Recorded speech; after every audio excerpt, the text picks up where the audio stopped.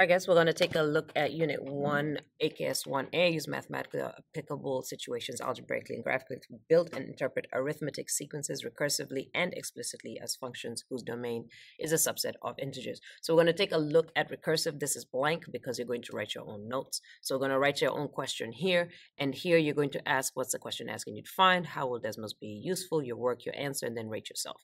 All right, so we're going to take a look at the recursive. So let's say that this is the question, and I'm going to do a couple of these just to make sure you're okay. So I won't write the first one, I'll just do them, and then we just make sure that you just write your notes down right here and how Desmos will be helpful for you. All right, so let's take a look at the first one. It's just really important to understand what an minus 1 means. Okay, that is going to be your key term. So actually we are going to take a couple of notes. Let's see, I think I'll just write it over here on this side. An minus 1 means the previous term. That's very, very important, okay? Previous term or the one before, okay? Previous term or the one before. So when you have the question that says an minus 1, this just means the previous term. So this is the previous term, and then what are you going to do to it? I'm going to add 2. So this sentence is saying, hey, to find whatever you're looking for, take the previous term and then add 2 to it. So we're going to start with what we have. So a sub 1, okay, again, let me go ahead and write these notes just in case you don't have it. What does a sub 1 mean? It means the first term. Okay, so it's the first one of your actual sequence. All right, so again, if my first term is 2, so I'm going to have term, right? The question is find my fifth one. So before I can find my fifth one, I got to find my second, my third, my fourth, and then my fifth. All right, so I start with my first one. Again, what does this say? The previous term. Do what to it? Add 2. So wherever you see this, the previous term, you're just always going to put parentheses. Then do what to it? Add 2. Oops, not plus. Add 2. Okay, so take the previous term, add 2. So to find my second term, I'm going to take the previous term, which is 2, and add 2. And that's going to give me my next term, which is 4. Now this is my term that I'm looking for. So again, to find the next one, what do? I take the previous term, which is now 4, and do what to it? Add 2. So it's going to give me 6. Okay, so now my new term is 6. I want to find the next one. Again, what does the formula say? Take the previous one, add 2. So my previous one is 6. So I'm going to put 6 in here. Add 2, it gives me 8, and so forth. And so again, in terms of terms, this is my first one, this is my second one, this is my third one, this is my fourth one, and it wants me to find my what? My fifth one. So I need to do it one more time. So how do I find the next one? Take the previous one, and then do what? Add 2. So my fifth term is going to be 10. All right, so again, the key thing about this whole thing is understand, what does this mean? The previous term. All right, where do I start? At a sub 1. All right, so let's go ahead and do another question. We're going to do a couple of these because you need to know what they are. This looks like the same thing. It just starts on a different one. So we're going to go ahead and skip that one. All right, so again, what does a sub n minus 1 mean? The previous term. So whenever you're putting this in the calculator, started on the second one, the previous term is always in parentheses. And then there's a 2 in front of the previous term, right? There's a 2 right there. What does it mean? 2 times the previous term. That's all that means. But if you just write it where you put parentheses where it says previous term, you're fine. All right, my first term is 6. So I start with 6. All right, comma. To find my second one, you take the previous one and put it in the parentheses. So 2 times 6 is 12. So my second term is 12. And I want to go till I find my fourth one. So to find the next one, what do? I take my previous term. So my previous term, that's this part right here in parentheses. I put it right there. It gives me my next one, which is 24. All right, so again, now I delete this. Now this is my new term, right? To find the next one, I take the previous one, which is now 24. And that's going to give me what? 48. So my first term, my second term, my third term, my fourth term is what I'm looking for, is 48. So once again, big thing to remember about this, that an minus 1 means the previous term. That's what you're looking for.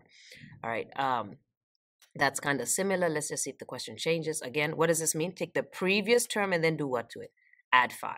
Okay, so you're going to start with 7, then add 5, and keep going. All right, let me do another one. Take the previous term, and then this time, what are you doing? Subtracting 4. All right, let me do another one. Take the previous term, and then do what to it? Add 1. Let me do another one. That's the same one. All right, what are you doing? The previous time times what? -4. So let me do one of these ones. They're all the same as long as you remember that you start on the second line. Where you see previous term, that should be in parentheses. So it should be -4 parentheses. So go ahead and type it, -4 parentheses. Then you start with the first one. So my first term is 4. How do I find my second term? I take the previous term and put it in the parentheses. So -4 times 4 is -16. It gives me the next one. All right, then how do I find the next one after that? I take the previous term, which is now this, and it helps me find the next one, which is now 64. And you're going to keep repeating this process until you get to which one? The fifth one. All right, so I'm on number 3 right now. So take the previous term, which is now 64. It gives me the next one, which is -256. All right, what's the previous term now? -256. In order to find the next one is 1024. All right, so I need 1, 2, 3, 4, 5. All right, so I'm on the fifth one. So this is the fifth one, 1024. Okay, and that's the process. So anytime you see the previous term, a sub n minus 1, you're putting it in parentheses, and then a sub 1 is the first one, the one you start with. Let's practice. All right, guys, we're going to take a look at AKS 1B. That's to graph, analyze the key characteristics of linear functions using formal notation, i.e. interval and set notation, relate key characteristics to real-world situation and model representations. So on this one, what we're going to do is write an equation given a linear situation. So what are some keywords that I need in that? Well, I need an equation given a linear. So I'm going to come into my formula sheet because I want to find linear equation. I'm going to look at all that I have available to me. So I have quadratic equations there. Here's linear equations. And which one do you recognize? Y equals mx plus b, slope intercept form. So I'm going to start off with y equals mx plus b. And please excuse my handwriting, it's going to be a little bit messy today.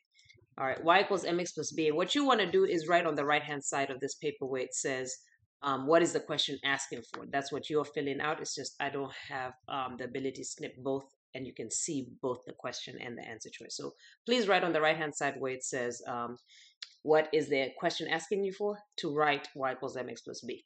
Is Desmos useful for this? No, because there's nothing to put in the calculator. You're literally reading it and putting them in here. So at the end of the snowstorm, so I'm going to put my highlighter on. If you don't have the ability to do a highlighter, you can just underline. So in fact, I will underline so I can show it to you.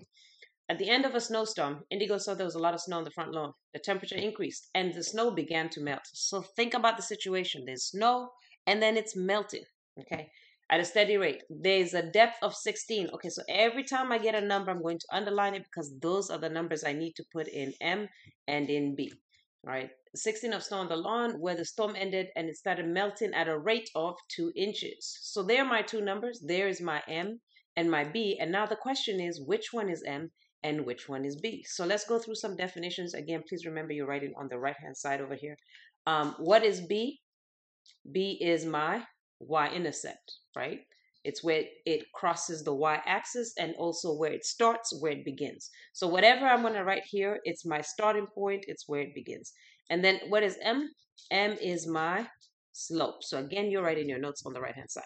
All right, slope is the number that keeps happening. So your y-intercept, where you start, only happens one time. You can only start the race one time. But how you're running, that changes. All right, so 16, is that my start or is that what it's changing by each time? Is it changing by 16 every time or is that what I start with? All right, so hopefully you've said that that is what I start with. And why is that? Because it says the depth of my snow was 16 inches. So that is what I start. So therefore, that means that 16 inches is my y-intercept. So I'm going to put 16. I'm going to write it down here. But again, remember, you're writing it over there. I start with 16 of my depth, right? And then it's doing what? What is the snow doing? It's melting at this rate. So this is every per hour. So every hour, it melts 2 inches. Next hour, melts 2 inches. Next hour, melts 2 inches. Next hour, melts 2 inches. Next hour, melts 2 inches. Next hour, melts 2 inches. Okay, you get the idea. All right, so it's melting 2 inches. That's the number that keeps happening. Now, here's my question. If it is melting, is it going up, positive, or going down, negative, right? Is it becoming more or less? Hopefully you're saying melting is less, so this should be negative.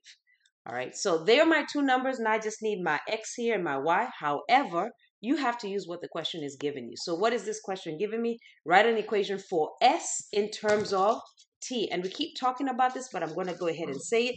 So S in terms of T. That means S is my Y, T is my X. So S in terms of T. T as a function of S. So I'm going to keep saying those words because, again, this is that function notation, okay, that you need to be very familiar with. So this is capital S is equal to negative 2T because those are the letters they're using. All right, so please use what they are asking you. And that's it. So what you're going to do is go into your DELTAMATH. You're going to find the question that says write equation given linear situation, which is question number 2. You're going to answer those problems. And if you have any issues, you're going to come and see me. After you finish that, you're going to do 2B. Okay, so after you're able to write the equation, 2B says you're going to interpret, all right, what it means. What does the y-intercept mean? What does the slope mean? All right, we know that the y-intercept is where it starts, okay, where it begins, or in terms of this question, is I start off with a depth of 16 inches of snow. In terms of my slope, what does negative 2 mean in the context of this problem? That my snow is melting by 2 inches per hour. So I'm going to actually go and give you that B one. So that's going to be this next one. All right, so we're going to take a look at this one in context. So now they already give you a context, right? I know that this is the one that keeps happening, and I know that this is where I start.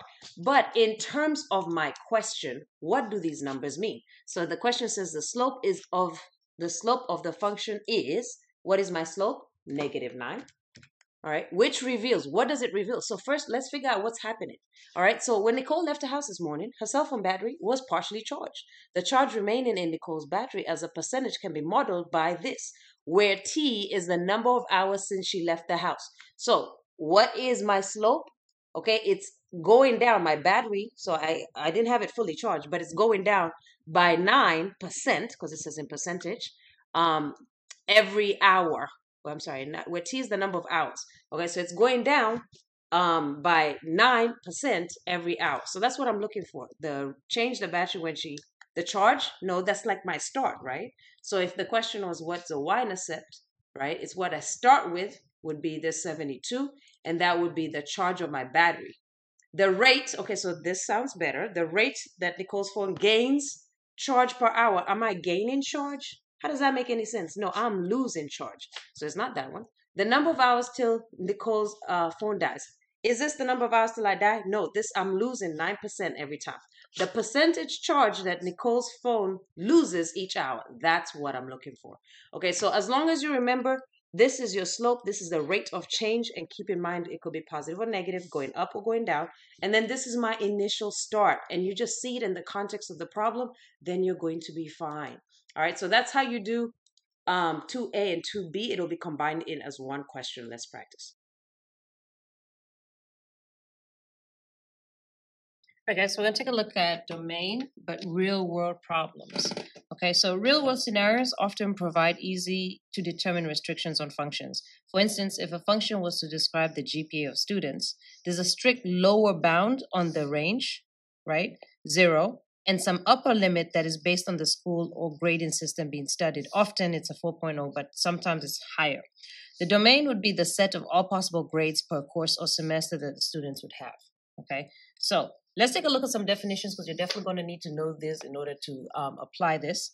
So all real numbers is everything you can think of. So that's decimals, fractions, square roots, negatives, positives, everything. Okay, so examples, let's say square root of 3, real number. 0.685, real number. Negative 10.8, real number.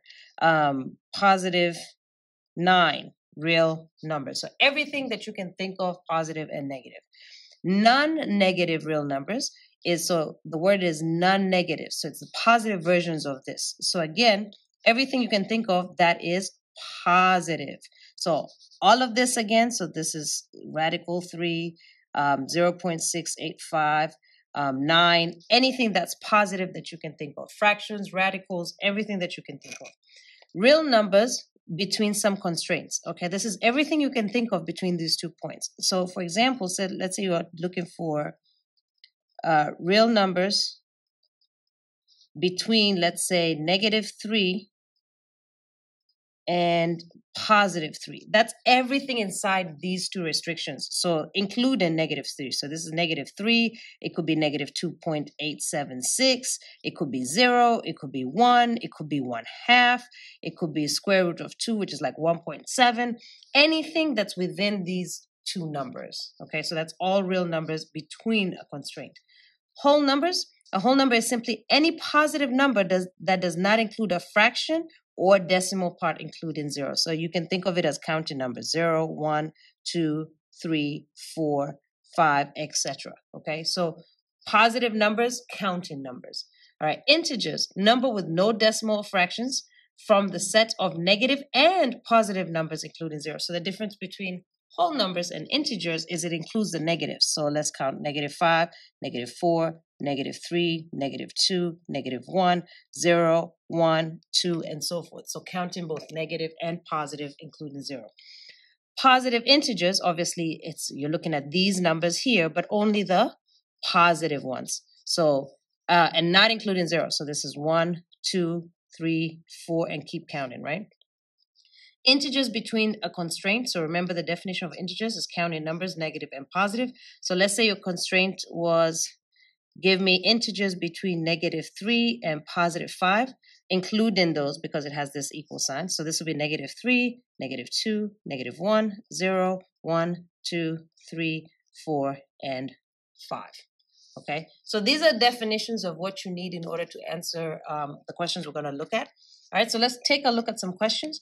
A company manufactures and sells shirts. Okay, the daily profit for the company makes depends on how many shirts they sell. The profit is in dollars when the company sells X shirts. So the profit in dollars, right? When you see money, it's usually the Y, and X shirts is the X.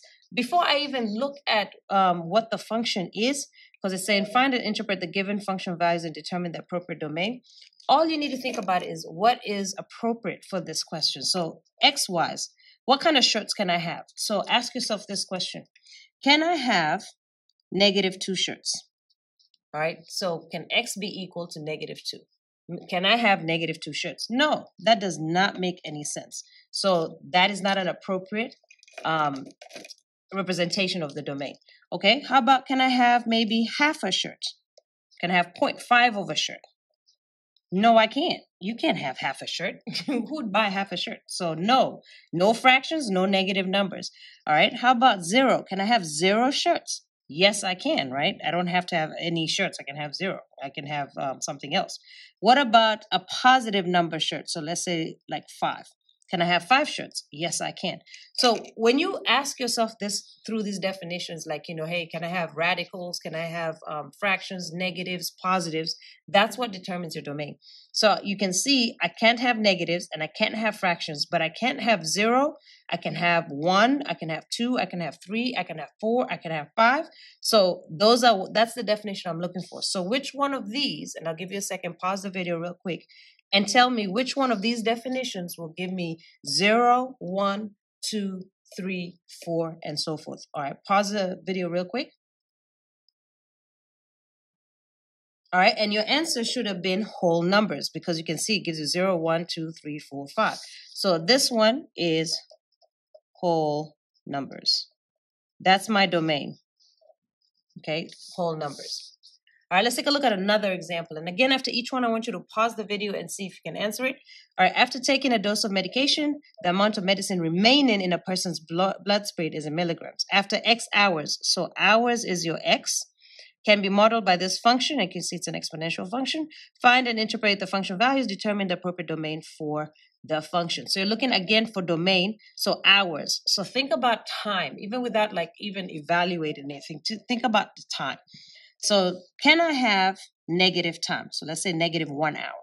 Can I have -1 hour? Have you ever heard of that? No. Okay. How about can I have half an hour? So this is a fraction, right? Can I have half an hour? Yes. So I can have fractions, but I can't have negatives. All right. What about positive hours? Let's say 3 hours. Can I have positive 3 hours? Yes, I can. All right. What else can I check? So we've done negatives. We can have fractions. We've done positives. Okay, can I get 0 hours? Let's check 0. Can I have 0 hours? Yes, I can. Okay, so I'm looking for the definition that allows everything but negatives. All right, so again, pause the video, look at our definition that allows everything but negatives, everything. All right, so you should be looking at all real numbers, because anytime you hear everything, you should be looking at all real numbers, everything you can think of, right?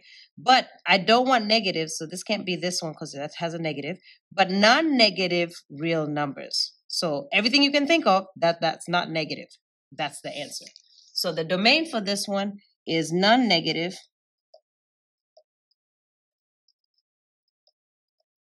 real numbers.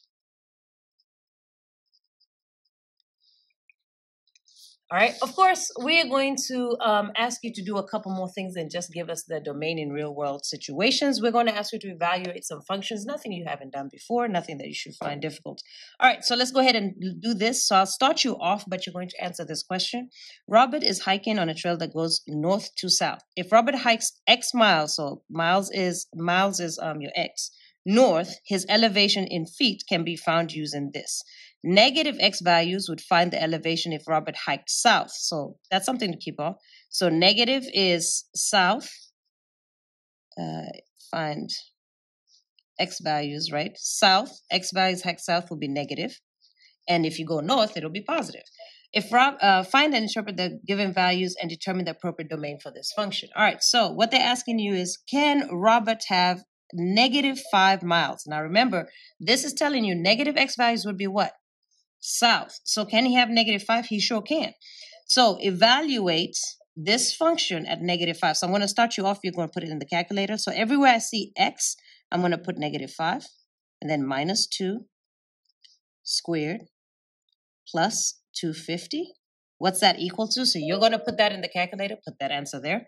So whatever he gets there means that Robert hikes 5 miles to the, so this was a negative, right? So which way is he going, north or south? Put that there. His elevation would be how many feet? So that would be the answer that you got here, because after -5 miles, how many feet did he have? Put that there. This interpretation, blank in the context of the problem, does it make sense or doesn't it make sense? So is he allowed to hike -5 feet? If he is, say makes sense. If it's not, say does not make sense. Okay, let's do the next one. So now that was -5. We're going to look at +3. And I'll actually do this whole one for you just to kind of give you an idea. So can he have 3 miles? So if it's positive, he's going which way? North. So if it's positive, he is going to the north. So I'll actually do this one for you. All right. His elevation would be something feet. So I need to plug that in to see what it is. So everywhere I see X, I'm going to plug in the 3 miles. So this is 3 minus 2 squared plus 250. Put that in a calculator. 1 squared is going to be 251. So when he hikes 3 miles north, he's going to have gone 251.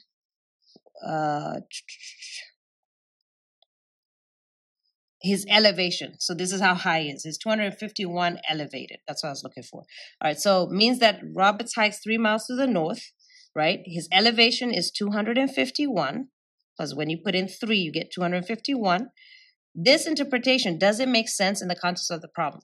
Can he go 3 miles and be 251 feet high? Yes, he can. So this makes sense. Makes sense.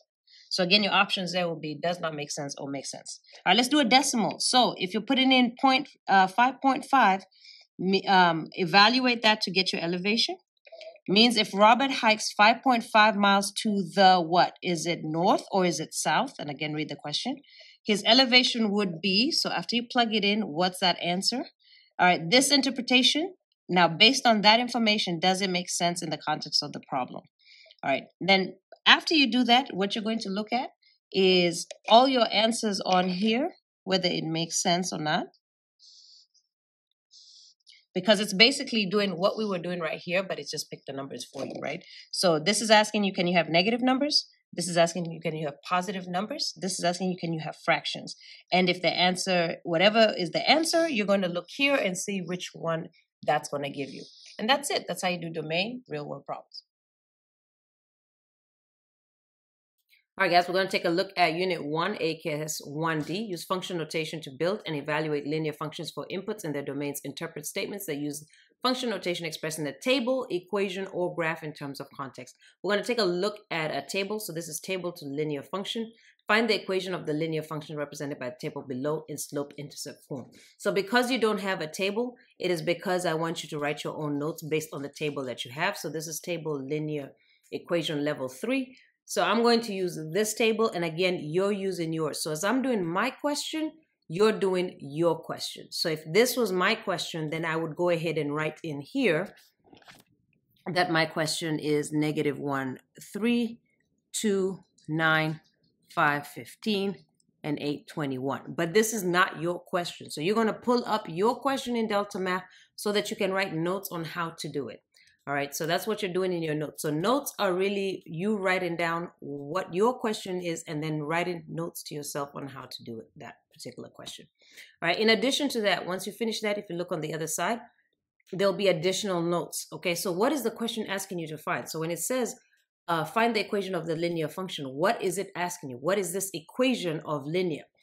Pull out your reference sheet and see what an equation of a linear function or equation is. So here's my reference sheet. I'm just going to make it a little bigger, and I'm looking for linear equation, and boom, okay, I see right here, linear equations. These are the 3 forms. What is the form you're most familiar? It's y equals mx plus b. So when I look back at what is this question asking, you're going to fill this out yourself. I'm not going to do this on every single one, but what is the question asking you to find? It's asking me to find y equals mx plus b.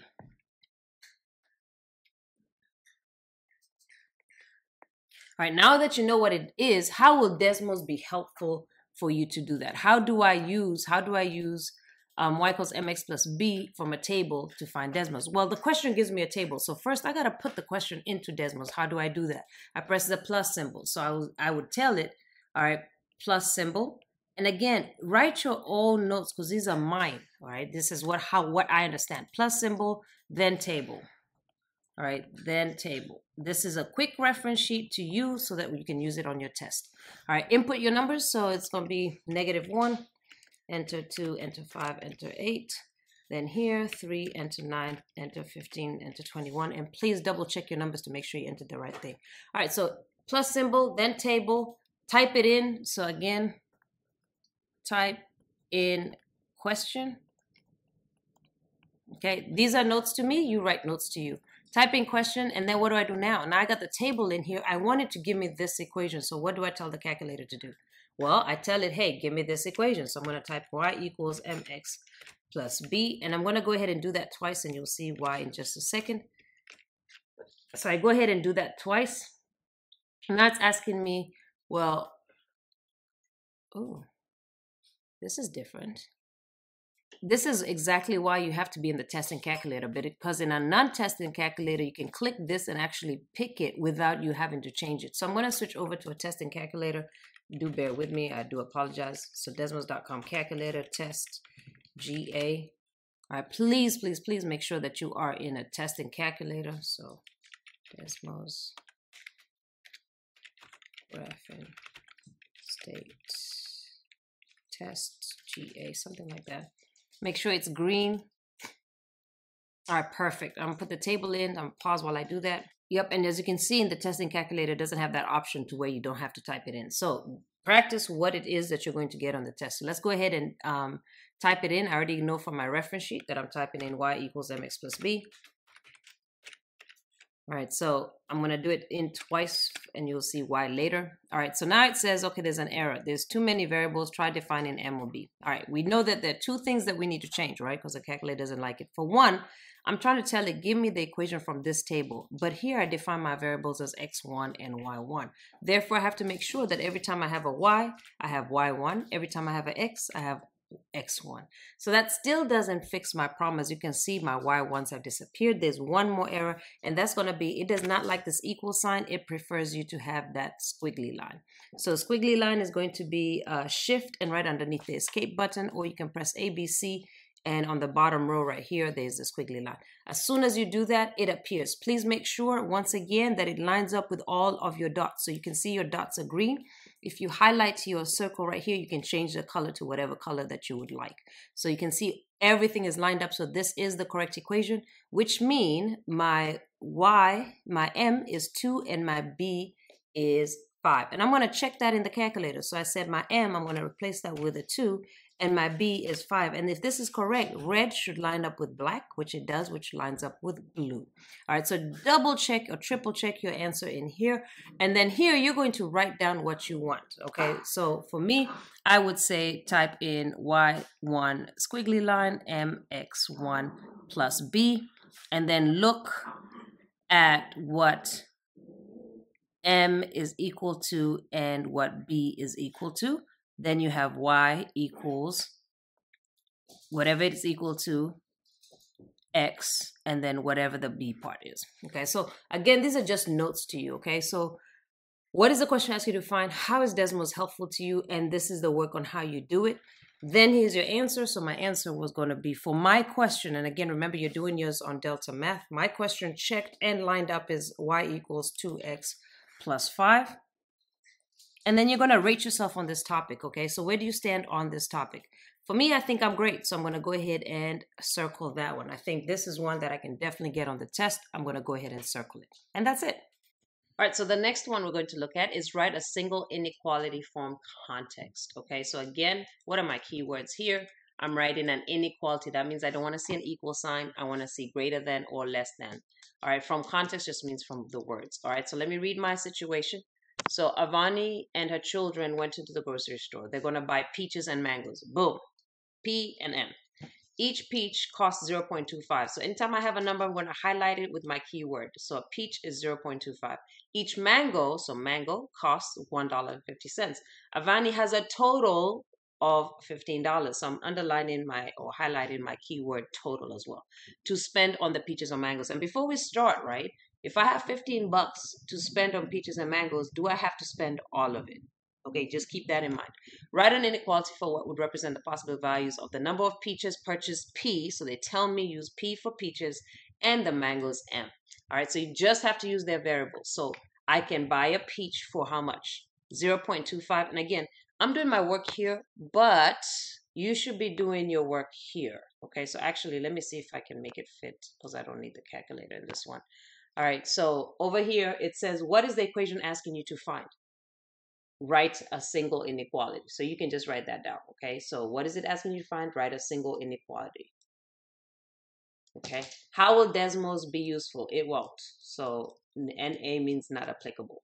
All right, where's my work for it? So this is where you put in your work. I keep putting it here because I don't take a screenshot on both. But when I put it here, you'll remember you're going to put it right here. All right, so what's my work? So peach is 0.25. So 0.25. And what is the letter they asked me to use? P. Plus, okay, how much is a mango? $1.50. So $1.50. M. Now, I know that my total is going to be 15, but I don't have to spend $15. So for here, you need to actually put, whatever needs you need to put in order to help you remember. This means less than, okay, and again, I showed you this is small for less. Okay, so this is less. All right, this means greater than, and again, big, okay, for greater than, greater. That way you know what the symbols are. Now, the key word is what tells you what to use. So if I can have a total of $15, okay, I have a total of $15. Can I have 16 if all I have is a total of 15? No. So I am not using greater than. I'm definitely using less than. Now, do I have the option to spend exactly $15 on peaches and mangoes? Yes, because I have the money. I can go to the store and no one's going to arrest me, right? So I have the money. I have $15. So I can say I'm going to spend less than or equal to $15. Now, what I want you to do when you're practicing this one on DELTAMATH, so whatever your question is, I need you to write down these words. So my keyword is minimum.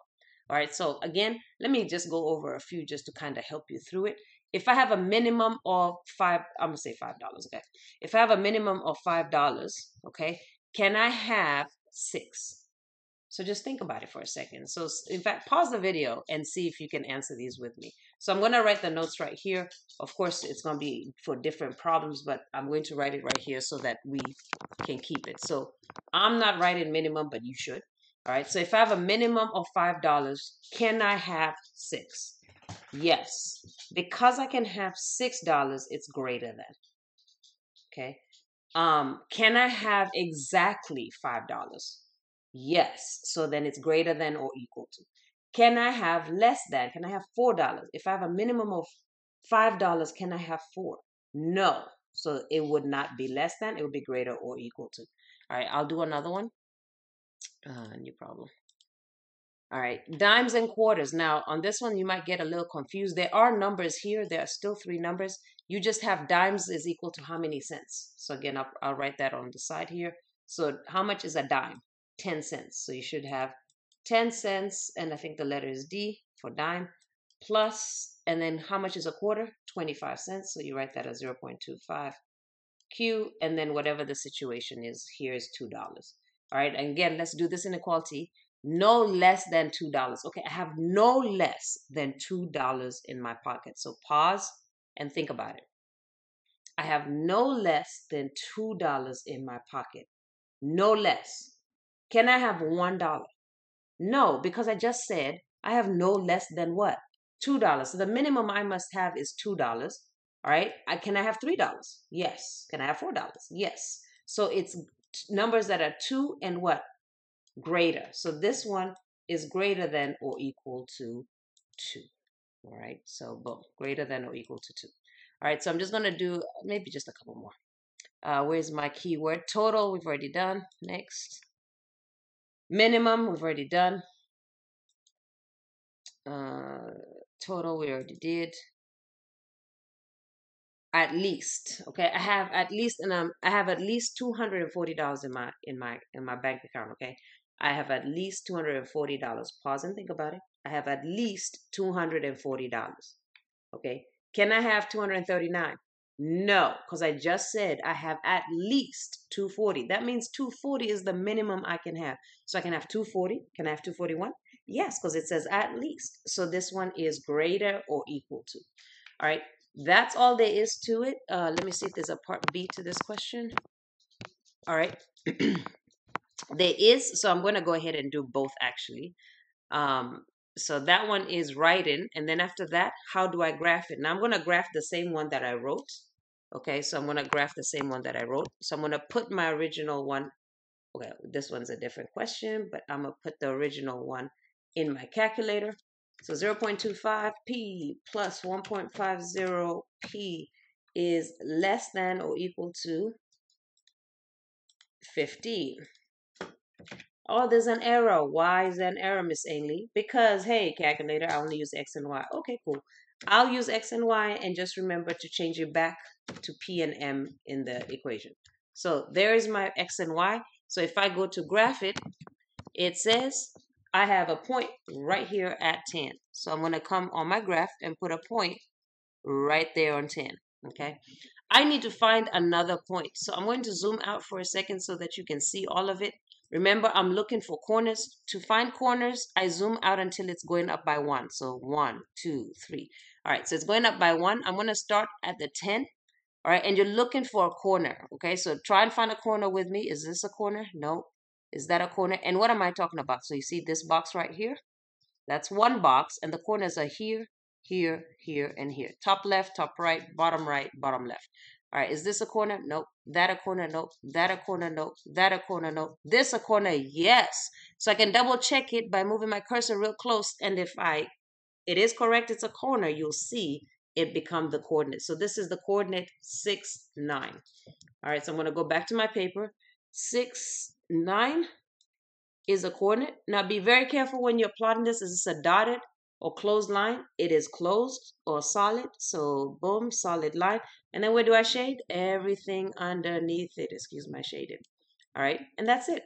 That's how you're graphing linear inequalities. So you're just going to type it all into Desmos and find 2 coordinates, plot them, and then make it solid or dotted, and then shade. Let's practice. All right, so we've already covered this here in the previous question that I just did with this one. So I'm going to cover it again just to make sure you're okay. So this one is linear inequality system graphically. So linear inequality system graphically. So I go to that one. And all you're doing for this one is putting it in the calculator just like I did in the last problem.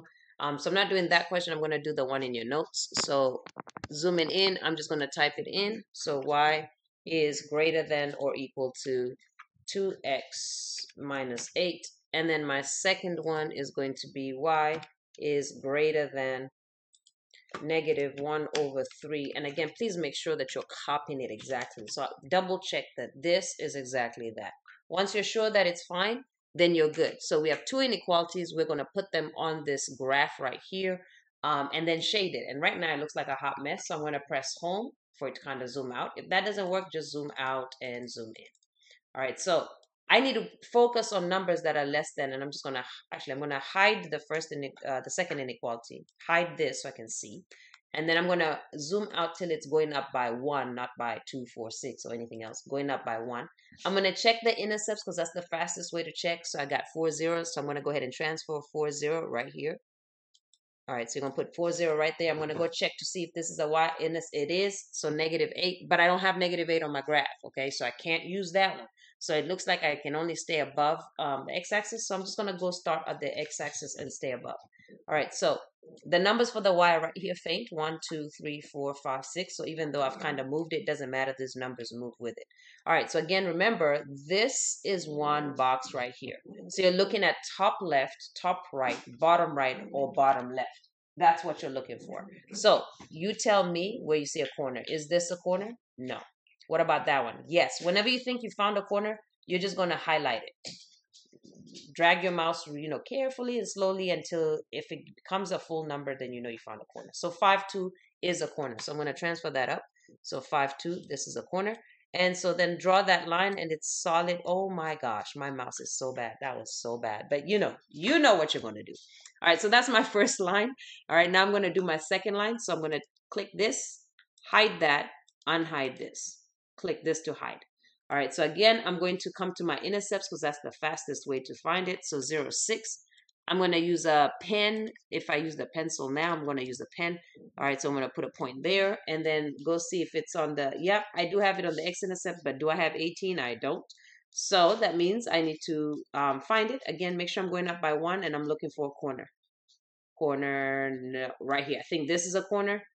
All right, so boom. 3, 5. So 3, 5. Now, the big thing about copying this over is please make sure you're copying it. That first one was a solid line, but what's this one? A dotted line. So when you're drawing this one, it has to be what? Dotted. Boom, boom, boom, boom, boom, boom, boom, boom, boom. Okay, that's my other one. Now, I am only, whenever you're drawing these solutions, you are not shading each one. You're shading just the overlap. So I'm going to press home so I can see it better. Where does the black line overlap with purple? Where does black overlap with purple? Where does black overlap with purple? Well, you can see here it's black but gray. Gray is only here. Purple's only here. Here is white. It's neither one. So it has to be right here.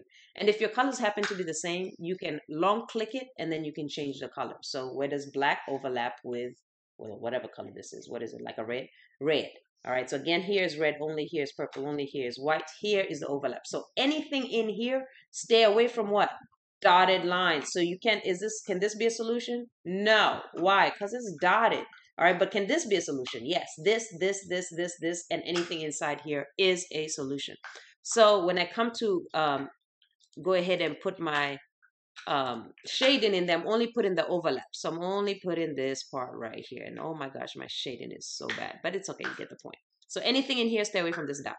All right, so now that I have that, look at the kind of answer choices you're going to have. The 0.64 is a solution. Okay, well, I don't feel like reading this. I'm just going to type it in. I can type 64 if I don't want to look for it. So there's 64. Is this a solution? No. Why? Because it's on a dotted line. It must satisfy both inequalities. All right, so 64 is a solution for inequality 2, but not inequality 1. Okay, so I need to know which one was 2 and which one was 1. So 1 is the purple, 2 is the red. So is it a solution for inequality 2? So inequality is the red. Is it a solution for this dotted line? No. So it's not it. So you just have to read. All right, the 0.64, so it's the same point, is not a solution for this system of linear. Yes, and this might be select all, I don't know. So I'm just going to keep going. All right, so yes, it is. It's not a solution because of this dotted line. The 0.64 is only a solution for this system, is the only solution for this system. No, it's not a solution at all. The 0.64 is one of many solutions for this system. No, it's not a point at all. So the only answer it could be is B. All right, so very, very important. Again, remember for your solutions, the overlap, stay away from dotted lines. Let's practice. All right, so we're going to take a look at writing systems of linear inequalities. Now, because DELTAMATH doesn't have the option for you to write, what we're going to do is we're going to practice with write system of equations. And remember, anytime you're doing equations, okay, what does that spell out? Almost an equal sign. So this one's going to be an equal sign, but the only difference is they're going to change it from equations to what? Inequality. So we're going to practice both because DELTAMATH doesn't have the opportunity for you to do the linear ones as write the system. But we're going to practice both. So the first one we're going to do is write systems of equations from context. So please pull that up. So remember, this one should have equal signs, okay? Now, there are 3 different questions that you can get. You can get 6 numbers. All right, so let's first see how many we have. So I'm going to do this one right here. How many numbers do I have? So again, if you don't have the highlighter tool, what you're going to do is just simply underline it. All right, so for us, let's underline. Find my numbers rich quick. So apples, and then, sorry, $1.75, and I'll go and underline apples as well because I need my keyword. Raspberries, that's $1.25. I need my keyword. Audrey made at most. I need that as well. At most, my keyword and the number. From selling a minimum, again, I need the keyword and the number of raspberries. Write a system of equations. This is a mistake. It should say inequalities that could represent the number of pounds, blah, blah, blah. All right, define the variables that you use to write the system. So you're the one who is defining the variable. And remember, you're determining the number of pounds of apples sold and the number of pounds of raspberries sold. So that's what you are doing when you determine your variable. All right, so again, we are going to use this to write also a system of linear inequalities. The only difference with the equal sign and the non-equal sign is the keyword here, like at most, okay, a minimum. That's what takes it away from an equation to an inequality. So we are going to practice both. All right, so again, we'll do this question real fast. So system of linear inequalities, word problems with this. So we got 1, 2, 3, 4 numbers. Okay, so we have 4 numbers. All right, so if you have 6 numbers, you're just going to write it in order, 2 sentences, and you're good.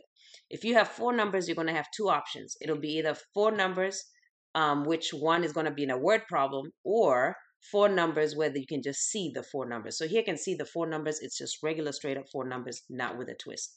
If you do need those ones, please go rewatch the video of me going through it in detail. So right now I'm just doing a quick review. All right, so let's go ahead and get started. We need to define our variables. Are we good with saying, because it doesn't say, are we good with saying A for apple? So A equals apple. And again, please excuse my really bad handwriting. And what else is here? R for raspberries. All right, and remember, it's the number of pounds. So when you're choosing what you're defining, you're using the number of pounds of apples sold and the number of pounds of raspberries sold. All right, so let's go ahead and put my numbers. So this is $1.75. Once again, remember, you're doing your work over here on the side. So in 7a, what is the equation asking you to find? You're finding 2 inequalities. Okay, so write 2 inequalities. Now, I can't really write very well with my mouse, so that's going to be on you to write what I'm saying. All right, so 2 inequalities. Will Desmos be useful? No, because this is just reading and writing, so not applicable for Desmos. Here is my work. An apple is $1.75. So 175A plus, and again, we're looking for the things that look alike, right? And what is this? What are my 3 things? I totally forgot to say it. Money, money, money, money, money, money, money. Money, money, money, money. So in this situation, it's money, right? But you're looking for 3 things that are in every single number. And usually it'll be right after or right before. So you're looking, maybe it'll say, I don't know, 1.75. I don't know. I can't even think of an example right now. kgs, and then this will be 1.25 kgs, and then this will be 124.50 kgs. All right, so again, you're putting the three numbers together. All right, they go together. So this is 1.7a plus 1.25. Oh, let me change that to a pencil. 1.25, and again, please excuse my handwriting, just listen to what I'm saying. R, all right, and it goes with 124.50. All right, now we're going to leave the inequality for just a second. Then the other number I have just 80 pounds of apples and raspberries. I have both, right? So what do I have? I have apples plus raspberries, and those are going to be what? 80 pounds. All right, so I think we can all set it up. I think the issue comes into the words and what they mean. So let's look at the keyword with 124 at most. So this is at most. So I'm going to give you smaller numbers to think about. I have at most, I have $5. At most, I have $4. At most, at a maximum, at the most, I have $5. Do I have 6? No. So at most, I have $5. Can I have 5? Yes. Can I have 4? Yes, because at most, I have what? $5. Can I have 3? Absolutely. Can I have 2? Yep, I can have 1. At most, I have $5. So what is that? So again, remember you needed to write this in a previous question. This means less because that's small. This one is big, so that's greater than, and go ahead and write those down if you don't know them. So right here, I have 5 or less than. And look, if you look at the direction of the arrow, it looks like which one? This one right here. So less than or equal to my $5, or in other words, $124.50. All right. This other keyword with the 80 is a minimum. So where is it? Minimum.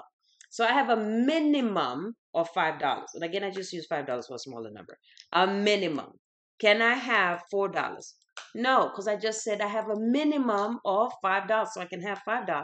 Can I have 6? Yes. Can I have 7? Yes. Can I have 8? Yes. A minimum of $5. So anything above $5 and up. And if you look at that arrow. It's big right here. So this should be going like this, but I can also have $5, and that's how I determine my inequalities. So please make sure if you're not comfortable with this, you are definitely practicing it.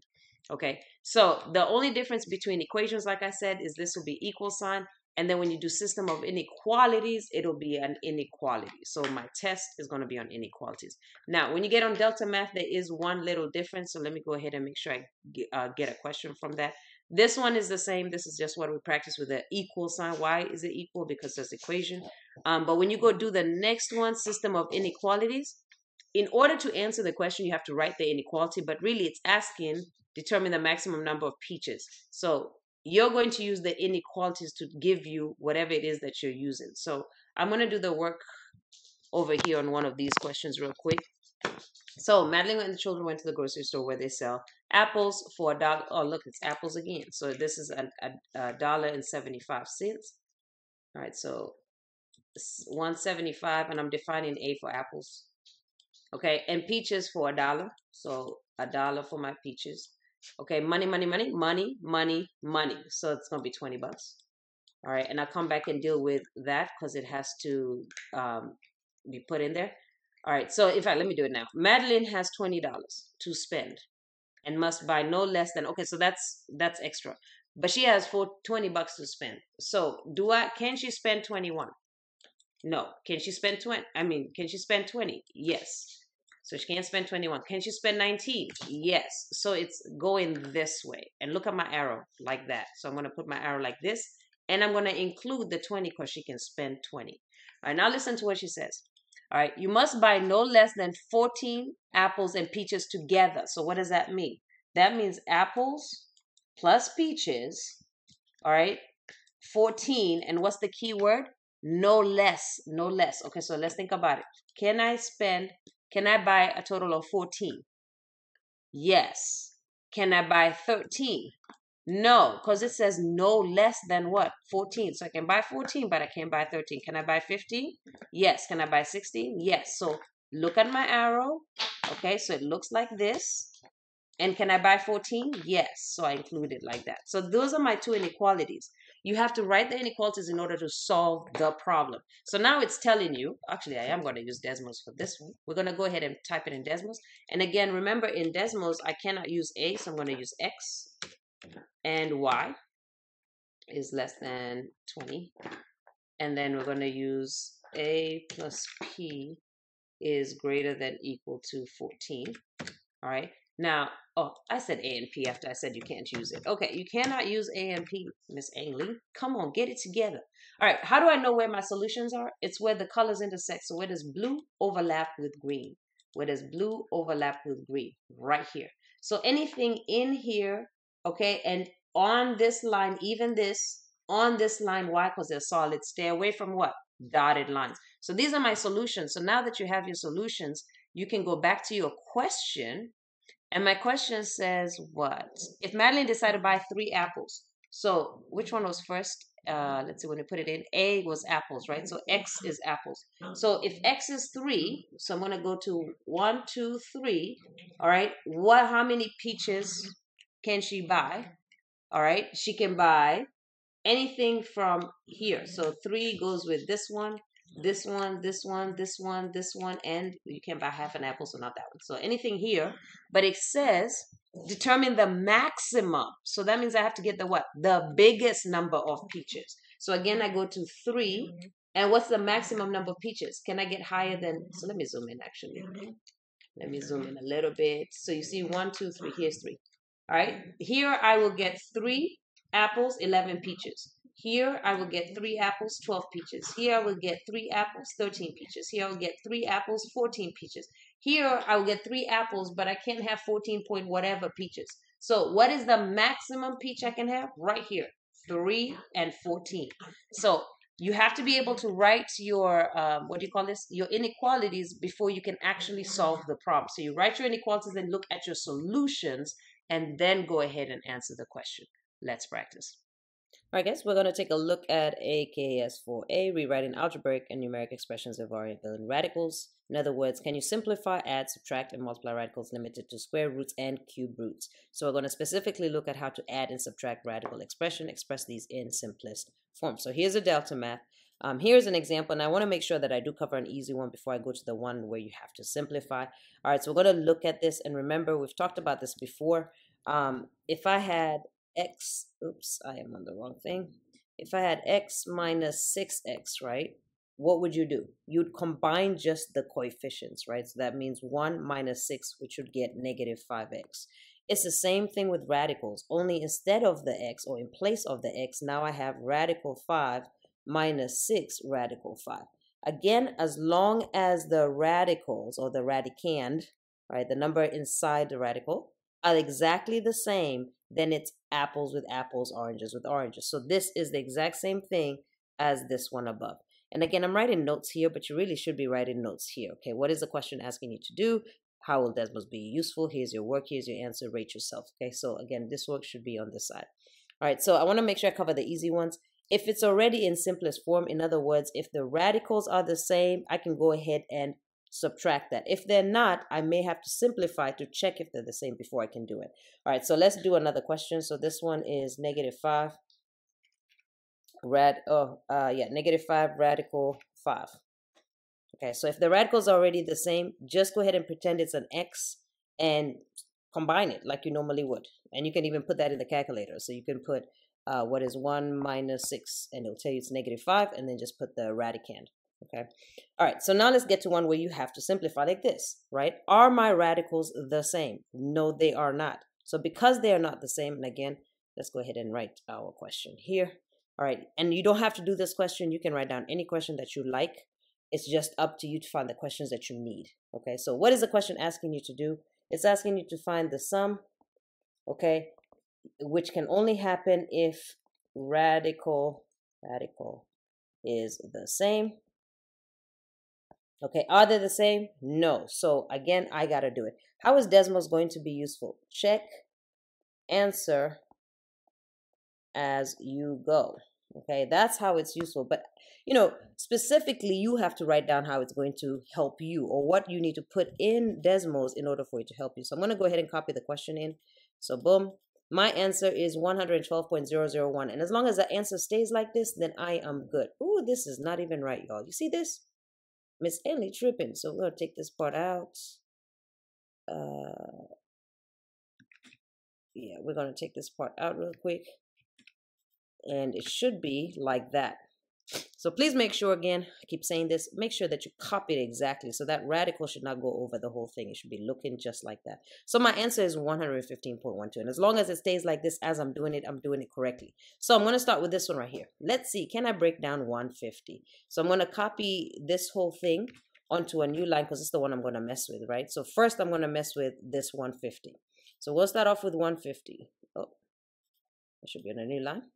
So I'm going to start off with 150. How can I break down 150? And again, you can check the lowest numbers to the highest numbers. So I can help the people who may not know how to do this right now. I'm going to start off with my lowest numbers. So I'm going to check divide by 2. Did that work? Yes. So what that is saying is I can replace 2 times 75 with 150. And I'm just going to prove that to you. And it's the only time I'm going to prove it to you because after this, I'm just going to do it.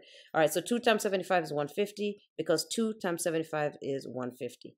150 divided by 2 is 75. You can go either way. So I'm going to replace this with this. So I'm going to take that and put it in here. And if I did that correctly, it didn't change. So it does not change. It still matches. Now I'm going to go to my new number. So I already broke 2 down. That's as low as it can be. Now I'm going to do 75.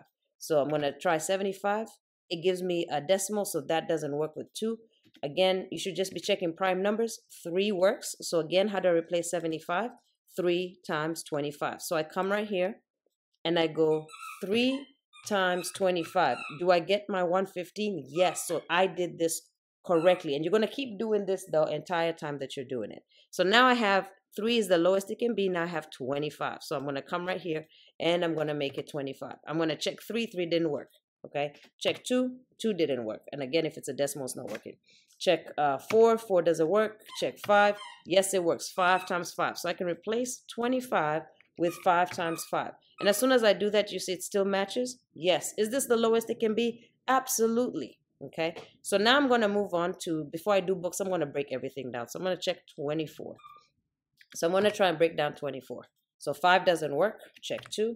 Yes, it does. So what does that mean? 2 times 12 replaces 24. So 2 times 12. Do I still have my 115? Absolutely. So now what do I have left? 12. So now we're going to replace 24 with 12. All right, 2 works. 2 times 6 works. So we're going to come here and we're going to replace that with 2 times 6. Checking my answer the whole time. Is it still okay? Yes, it is.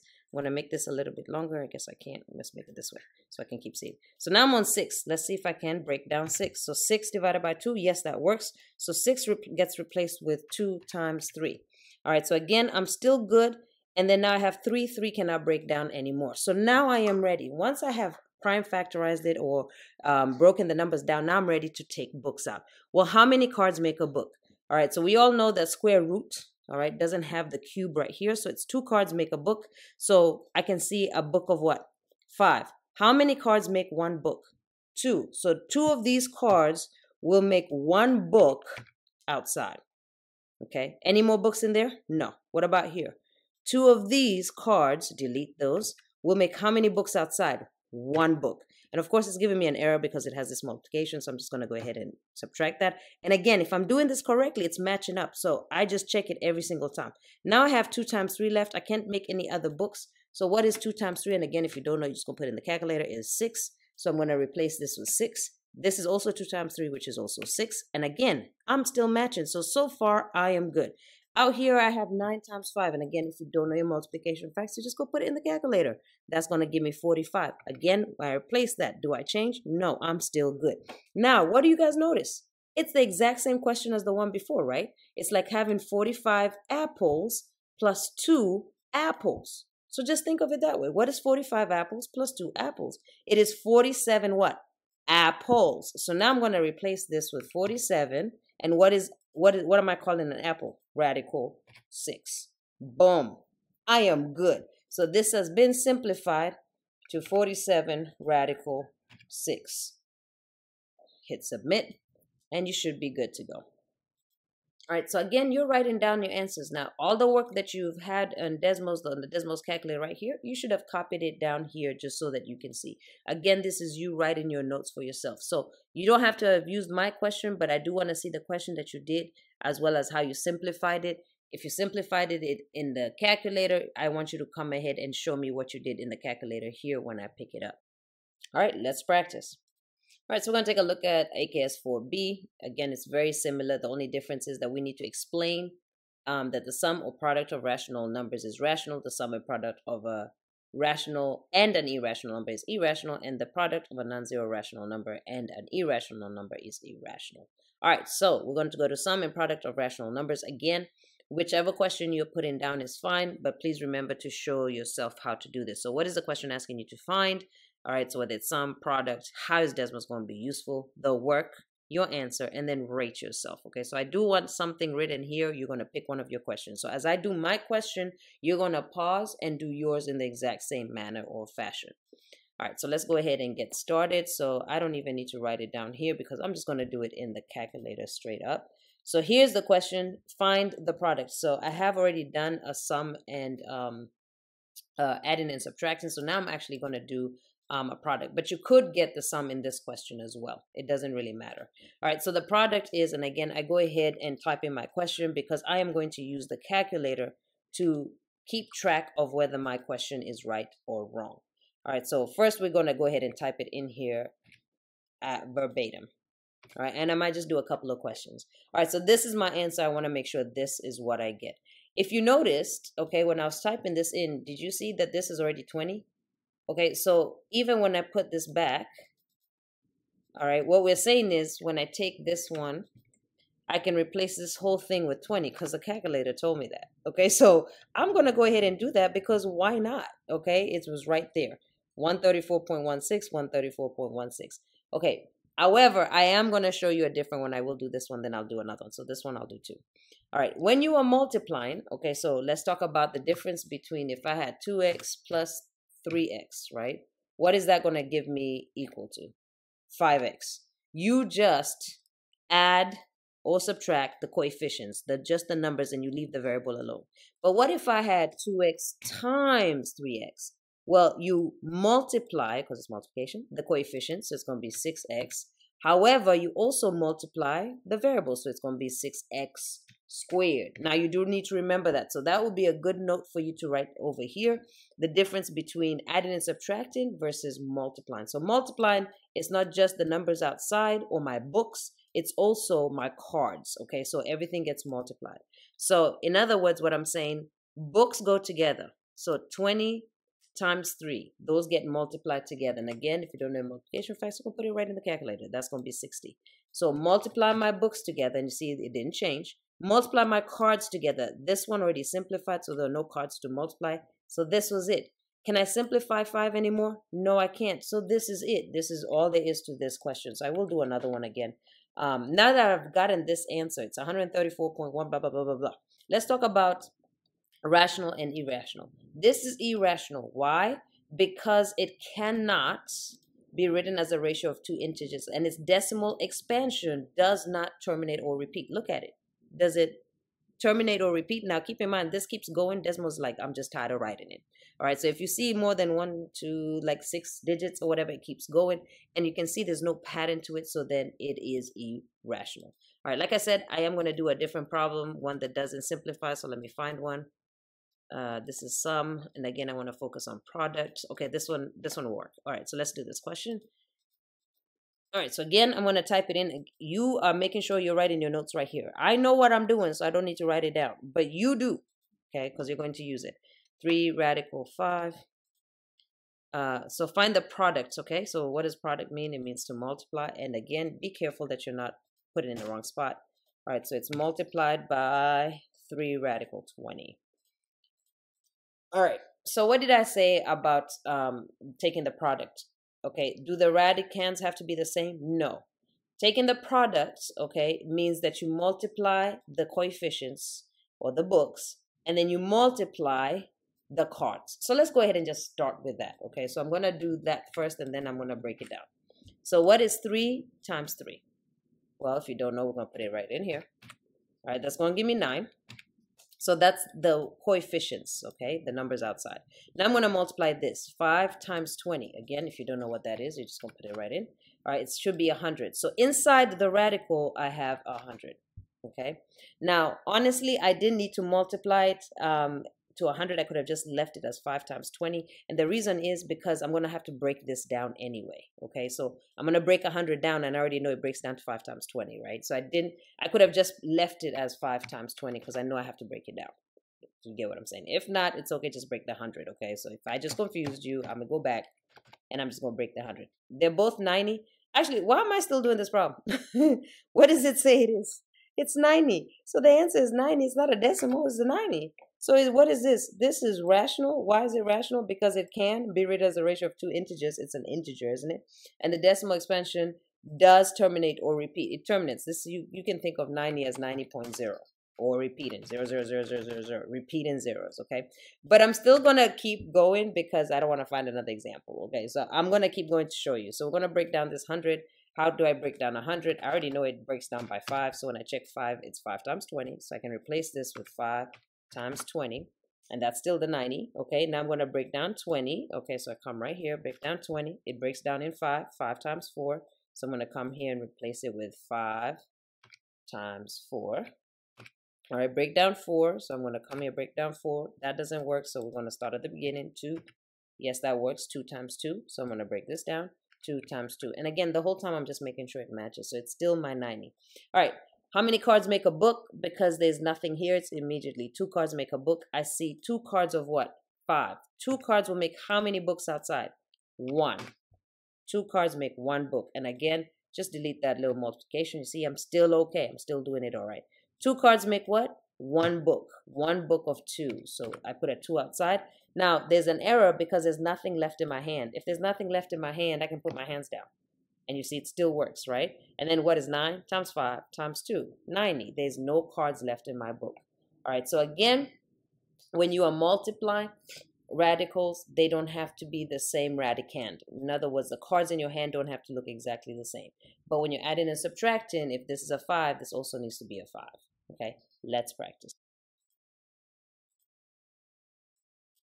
All right, so we're going to take a look at IOA, aka 6C. That's the graphing to analyze key characteristics of quadratic functions using formal notation, i.e. interval and set notation. Relate key characteristics to the real-world situation the model represents. We're going to focus specifically on axis of symmetry, or AOS. That's the one we're going to look at. So we're going to go to Parabola Features. Okay, and we're only going to look at axis of symmetry. Now, the thing I do want to point out is this. Whether they give you a graph or an equation, if they gave you an equation, all you would need to do is put into decimals. So let's just say this was the equation really quickly. All right, as soon as you put it into decimals, you can see the graph, okay? But today, what I'm going to focus on is just strictly from a graph. But if they give you an equation, you put it into decimals and you can see the graph. All right, so from the graph, okay, what is the axis of symmetry? So remember, axis of symmetry comes from vertex notation, and it is the line that splits it in half. So what you're going to do is, no matter what your question is, so this one is my question, you're going to kind of rough sketch it. So I can see I have my vertex at 5, 1. So 5, 1, right there is my vertex, and then my x-intercepts are 4 and 6, and I just need a rough sketch. So something like that. Okay, my axis of symmetry, so this is my vertex, right? Let me just do different colors. So this is my vertex right here. These are my x-intercepts, right? So that you can know the different notation. And the question is, what is axis of symmetry? Well, axis of symmetry splits the graph exactly in half, symmetric. It makes the graph symmetric, and it always goes through the vertex. Now, at this line, and it is a line, therefore it must be an equation. At that line, x is always equal to what number? So I'm going to zoom in here and zoom in here so that you can see. At this line, x must always be equal to 5. Right here. X must always be equal to 5. And you can see that no matter whatever y value I pick, so let's pick 3, x is equal to 5. Let's pick y is negative 5, x is equal to 5. X is always equal to 5, and that's why we say x equals 5. If you do not put that x equals, you are going to get the question wrong, okay? Because it is not a point, it is a whole line. So you have to put the equation. This means no matter what y is, x is always equal to 5. So once again, you should be practicing as I'm doing my questions so that you're not wasting any kind of time. And then on your notes, you want to go ahead and notate what it is you need to notate. So for question 11, if you come to it, it says additional note. What's the question asking you to find? So it's asking you to find what? The line of symmetry. So you just need to know symmetry, what it's asking you to find. How is Desmos going to be useful? So again, I'm not going to write all this down because this is part that you're supposed to write down. How is Desmos useful? It's going to be useful if you're given an equation, not a graph, and you can't see it. So if it's given an equation, you're going to type it into Desmos. Here's the work. Here's the answer. Rate yourself on this topic. That is all that there is to question 11. Let's practice. All right, so we're going to take a look at IOA 6D, relate domain and range in a quadratic function to its graph where applicable to the quantitative relationship it describes. You can see very clearly it's going to be two questions, 12 and 18. There's no delta math to practice. So what we're going to do is I'm going to do this one, and then you're going to do this one and show it to me, okay? But you can work together in groups. All right, so these real world problems, you kind of have to think through whether it's possible to have certain situations. Now, the reason I put the graph here like this is really, if they don't give you a graph, you just type the equation in here and you'll see the graph, right? So we're going to talk about a couple of things. All right, for one, remind me again, what is domain? All right, you should have said, so this, what is the question asking you to find? It's finding domain and range in context or in the real world. How will Desmos be useful? Only if it's an equation to type in to see the graph.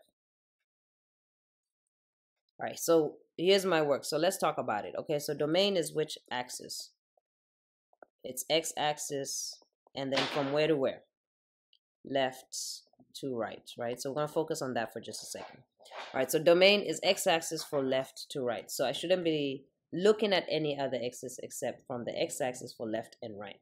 Now, before you answer that the domain is all real numbers or negative infinity to negative infinity, just because you see arrows, remember this is a real world problem. How do you know that? Because it gives you a story, okay? So it's giving you a story. You have to think through what the story is saying. So let's look at it. The rocket is launched from a tower, okay? So this is a rocket that is launched from a tower. The height of the rocket is y in feet. Okay, so I know that this is the height. So we're going to go ahead and say that. That's the height in feet. The time after the launch, x in seconds, is given by the equation. Okay, so I think I put the equation. So again, if they gave the equation, type it in here so you can see the graph, but I think I just gave you the graph. All right, so x in seconds, so this is going to be x in seconds. All right, so which is what time? All right, now let's just think about this for a second before we even start talking about domain and range, right? So domain is left to right. So yes, there's a graph right here. There's a graph going to negative infinity. But let's think about it for one quick second. I am looking at the x-axis, which represents what? Time. So my question to you at this point here, right here, -2. Can I have -2 seconds? No. And that's why in the real world, domain is not from negative infinity to positive infinity. You just have to think through it. All right, so my question is, can I have 0 time? Yes, and there is a graph at 0. Therefore, my domain can start at 0, okay? So it's from left to right. All right, how far can my domain go? So let's see. There's an arrow here saying it goes forever to infinity, but let's think about it for a second. I can have 100 seconds, right? Can I have 200 seconds? Can I have 300 seconds? Can I have 1,000 seconds? Yes. But let's also think about what's happening in this question. It's a rocket. It goes up, then it goes down. What does it signify when it hits the x-axis? The ground. Can I go below the ground? No. Well, I mean, okay, it can kind of go a little bit, but no. In real life, all right, the rocket is not going to go below the ground. So we cannot look at this part of the ground because it doesn't exist because it's negative height. So this part right here doesn't exist because it's negative height. This part right here doesn't exist because it's negative time. So this is really my graph. My graph is going from here to here. And now that I've said that, what would be my domain? From 0 to, and now that I put all this writing on it, what's that? Maybe around 9. All right, if you have an equation, you're going to have an exact equation. You're just going to put it here. So let me give you an example. Let's say this was your equation. And again, I'm just making this up real quick. So let's say that is your equation. There will be a specific number, and you're going to use that one, okay? But this one is a graph, so I'm using an estimation. All right, so my domain is from 0 to 9. Now, does it include 0? Yes, because I can have 0 seconds, and the height at 0 seconds is what? Something about 50 that looks like halfway, about 75. Okay, so yes, I can have 0. Can I have 9 seconds? Yes, because my height is what? 0. Okay, so boom, I can have that in that notation, or I can write it in this notation. Because I'm including, I put the equal sign, 0 to 9. All right, what you're going to do real quick is pause the video and try to do domain for this second question. Okay, pause the video, try to do domain for this second question. All right, now that you've done that, let's just talk about this since it's fresh in your head. Describe what domain means in the context of this problem. So I go from 0 to 9 seconds, but what does that mean? That means the rocket started traveling. The rocket was launched from 0, and then from 0 seconds, it was launched, and then it landed on the ground at 9 seconds. And you're writing some kind of sentence that says that. Please make sure, because it's domain, that you're using time. All right, so with domain, when you do the explanation, I need the x-axis, which is time, and then you're telling me what's happening with the real world, which is a rocket. So something with time and the rocket between 0 and 9. Okay, so you can say domain in this context represents the time it took for the rocket to be launched and then for it to come back down to the ground. Something like that will work perfectly. All right, now let's take a look at the range. Okay, so range is from where? Range is from the bottom to the top. And which axis am I looking for? I'm looking for the y-axis. Okay, so bottom to top. All right, so let's look at the bottom. So like we said, right, there is a bottom, right? All of this, there's a bottom right here. But can I be over here? No, we just stated why we cannot be there. So the absolute bottom of the graph can be the ground, right? Now, can I include the ground? Yes, because here, it lands right back here. So even though it doesn't start till here, it does land back on the ground. So my range is going to be from 0, and I can include it, to where? Where's the top of my rocket? Right here, which is what? 350. All right, do I include 350? Yes, because at 350, oh, I'm sorry, that's not 350, because it clearly tells me what it is right here. Can I say that it's 350? Absolutely not, because does it get to 350? No, so I have to say 349.77, and it includes that. Okay, to write it in the other notation, oh, I wrote X. I am really tripping today, y'all. It's Y, because it's range, okay, and then it's between 0 and 349.77 seconds. So again, can I write 350? No, because it does not reach 350. All right, let's talk about what does that mean in meaning. So again, you need to describe that here so that you know how to do it on the test. In meaning, so range is from the bottom to the top. So then I'm talking about the height, right? So we're looking at the height in feet. Okay. So I need something that describes, okay? So I need something that talks about, let me change my color. I need something that talks about height, right? And rocket. And you can mention, from 0 to 349. So I can say, okay, the range in this contest represents the total height that the rocket reached from the ground to 349.77. Something along the lines of that, okay? And if you want to mention time too, that's fine. But as long as you say something about the height and the rocket, okay? So the rocket the rocket was launched at 50. It reached a maximum height of 349.77 before coming all the way back to the ground. There's another sentence, a little bit longer, but it all works. All right, so now you're going to complete this question, and then you're going to come and show me. Let's practice. All right, so next we're going to take a look at average rate of change. So average rate of change, estimate, calculate, and interpret the average rate of change in a quadratic function represented by a graph, a table, or an equation, and make comparisons to the average rate of change of the linear function. So that's 6.g AKS. And so as you can see, we are going to find average rate of change from a graph, a table, and an equation. It really doesn't matter which one you're finding it from. We're going to, again, go to our reference sheet, our formula sheet, and we're going to find average rate of change. It's right here at the top. What does it say? The change in the y value divided by the change in the x value for two distinct points on the graphs. And what does that sound like? It sounds exactly like the slope. The change in the y2 minus y1, divided by the change in the x, x2 minus x1. The only difference is that it has two distinct points on the graph. In other words, they're going to give you x2 and x1. That is it. So we're going to start off by putting this in our calculator. So we're going to go ahead and type it in, and I'm going to say it again. I've said it in class 1,000 times. Press divide first. Press divide first. Do you hear me? Press divide first. Press divide first, because if you don't, it's going to look really funky. So please press divide first. I hope you understand that without me having to sing my wonderful song. So we're going to go parentheses where y2 is, minus another parentheses, which is going to be our y1. So we're just setting it up for no matter what the question is.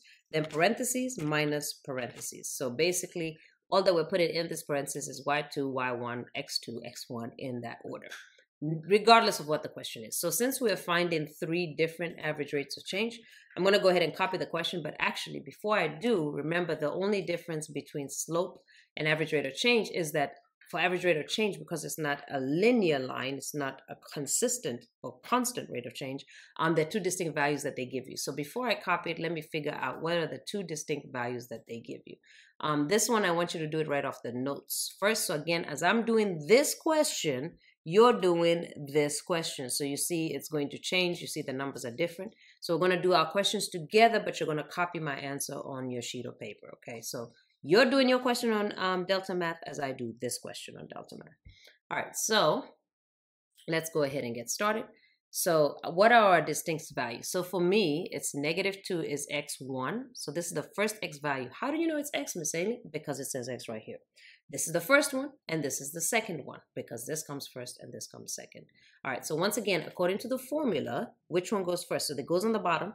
The second one goes first, then the first. So you must make sure you keep that order. So the second one goes first. So 4 goes first. So I'm going to put 4 right there.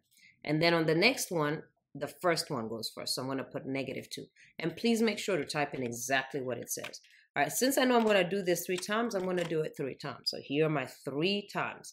And I'm going to do it in order just so I don't get confused. So f of x, g of x, h of x. So I can see this is h of x, g of x. So this one must be f of x. So I'm going to do it in order so I can, compare which one is which. So starting with the graph. So if you're looking for average rate of change from a graph, you're looking at what does 4 match up with. Remember, this 4 is an x. So if I look at my graph, I know that this is x and this is y. So I'm going to go where x is equal to 4. It's right here.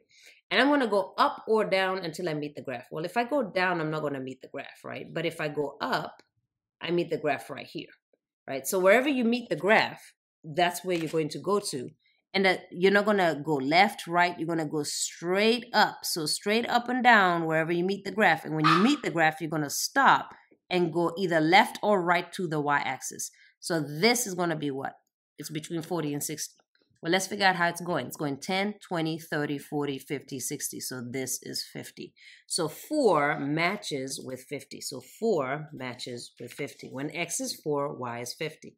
Now I'm going to find out what does -2 match. So again, remember, this is your x-axis and this is your y-axis. So I'm going to go to where x is equal to, what number do I need? -2. So x is -2, it's right here.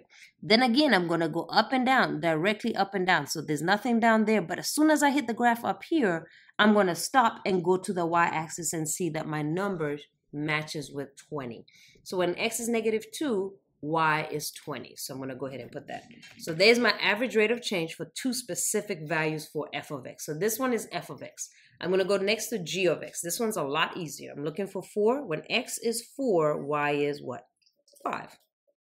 When x is -2, what's g of x? 53. There's my average rate of change for that one. When I go to an equation, okay, I don't have any numbers, Miss Amy. That's cool, because we all know we can make this a table and then it can become this one, right? So we can go ahead and do that. So we're going to type that in. So h of x, and you really don't have to type in the h of x, but I'm doing it anyway. -x, the thing about this question is please make sure you copy correctly. So double check what you copied to make sure that you're right. And I want to make it a table because we agreed the table one's quick. How do I make this a table? Well, we press all the buttons and see what happens. So if I press this and I click this, that did not help me with this question. So I'm going to say that's not it. So I'm going to undo that. I'm going to click the next thing. So click this Oh, look at that. I can click table right here. So play around with the buttons, especially if you forget how to do it. Now, what am I looking for? I'm looking for 4 and -2. So I'm just going to type 4. Okay, maybe highlight it. 4, and then come to this one and type -2. Boom, I got it right there. 4 goes with what? -24. Put it in my formula. -2 goes with what? 0. Put it in my formula. So here's my average rate of change in a row. So in this question, please don't skip it saying, oh, you know, it's a lot of work. It's not. If you're putting it right in the calculator, it's very, very quick. All right, so put it right in the calculator. And what is my average rate of change? Now, I do want you to write this work here. So you're going to write these numbers here so that you know what it goes with, because this is the question that I gave you. And then once you do that, so again, to be clear, I'm saying you're going to write this down. Okay, that. And what's that equal to? 5. And you're going to repeat the same thing to that. This one's equal to -8. And this one is equal to -4. Okay, so please just make sure you are writing down what you are doing. And again, what is this question asking you to find? How will Desmos help you? Where is the work for it? So you can put the work here or you can put the work here, wherever you have space is fine. What is your answer? Rate yourself on this topic. You're doing that for every single question to make sure you're okay.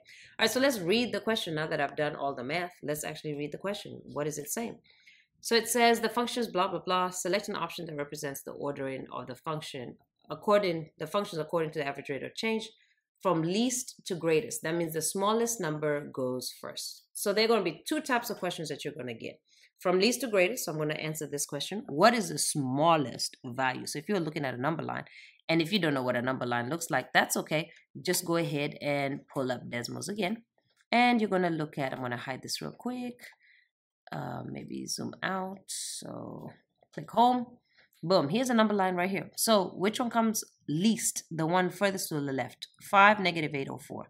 So I can see -8, -4, and then 5 is going to be on this side if I zoom in. Okay, so that's the order. So the -8 is first, then the -4, then the 5. And that's all you're going to write down, only using their functions. So it's going to be h of x, then, oh, I'm sorry, not h of x. I'm just checking to see if you're listening. G of x is first, because it's -8, then h of x, and then finally f of x. So if they ask you to order it least to greatest, that is it.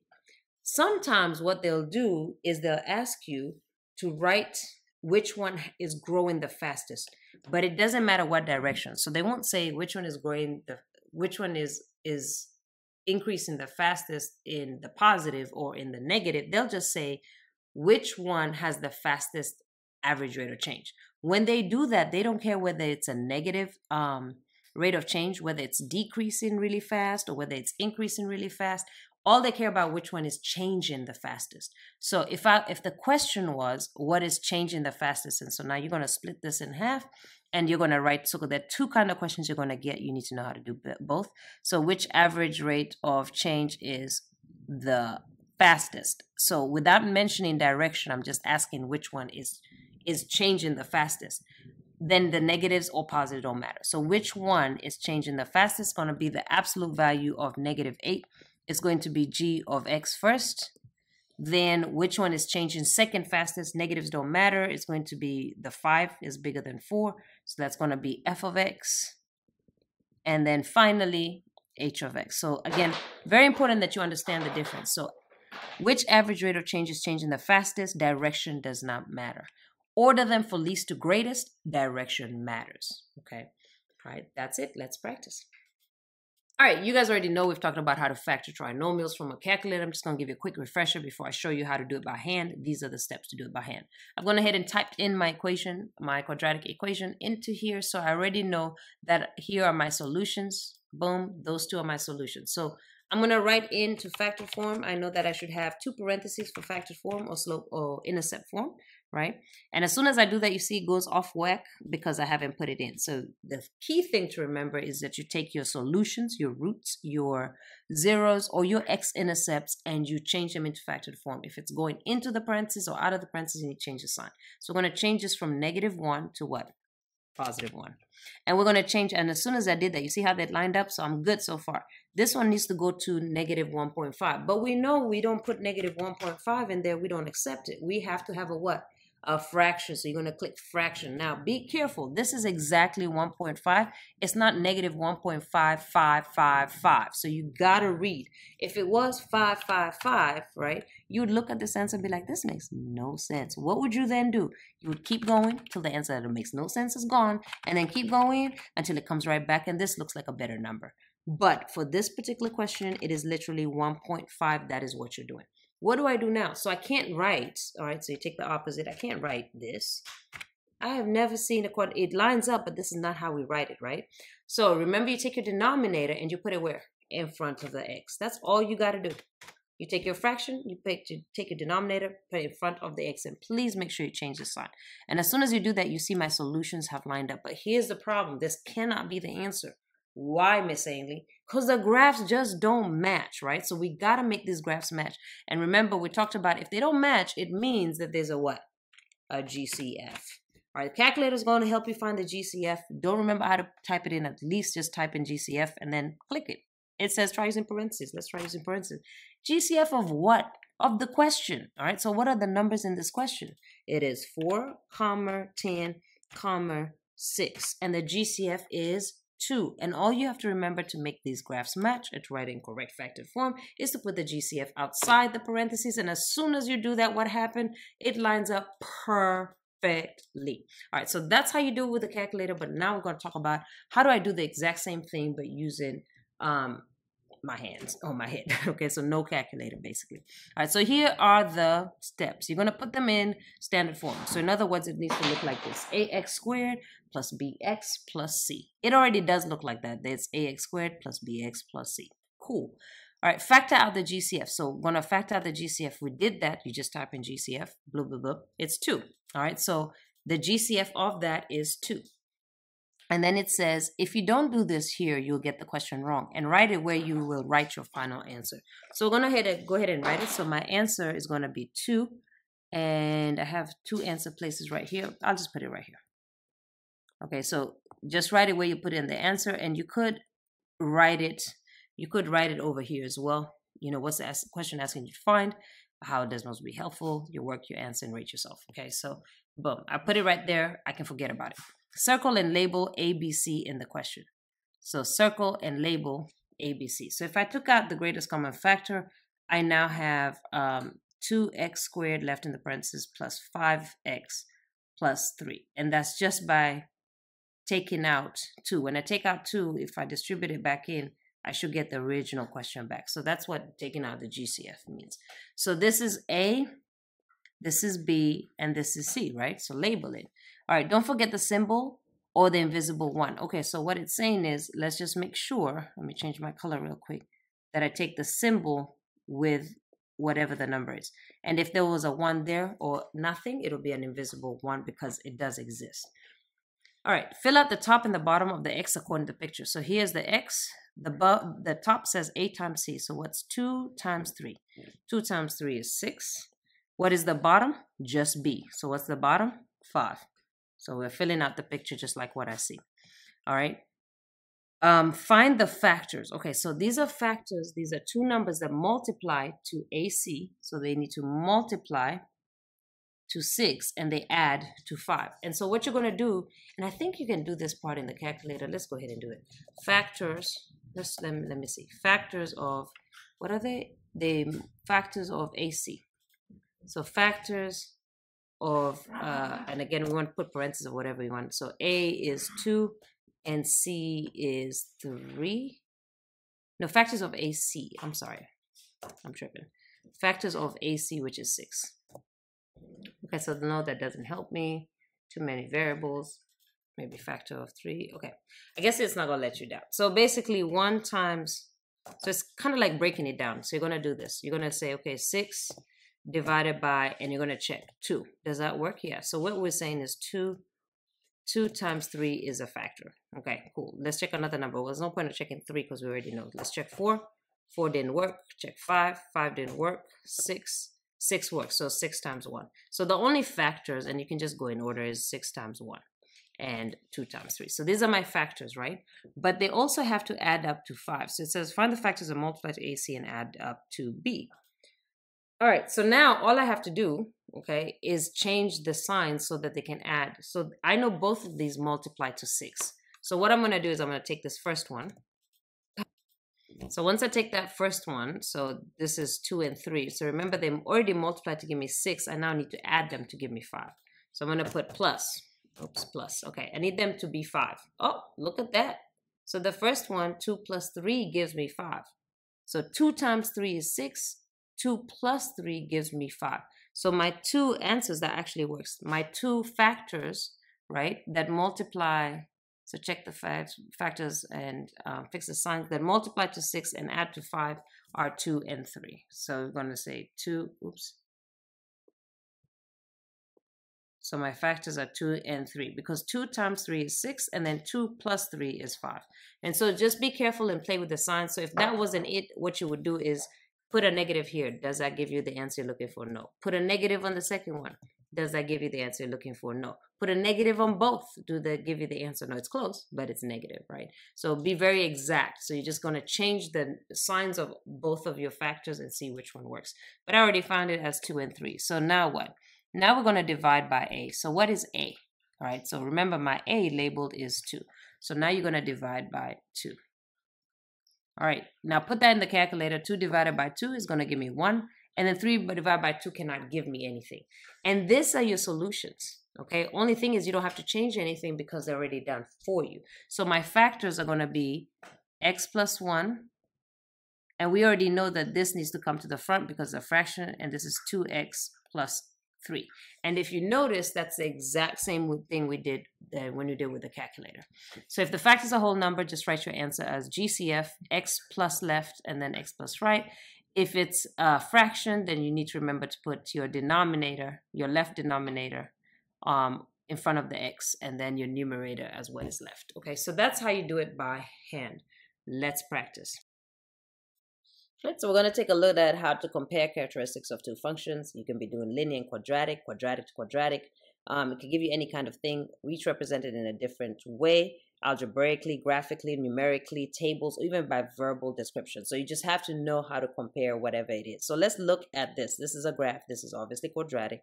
How do I tell if this is quadratic or linear? Well, are you adding the same thing? Is it a consistent rate of change on both sides? Yes, it is. So I know this is linear. But again, you don't have to know that, right? We can come right up into Desmos and put it in so we can compare apples to apples. So we can make this table into a graph.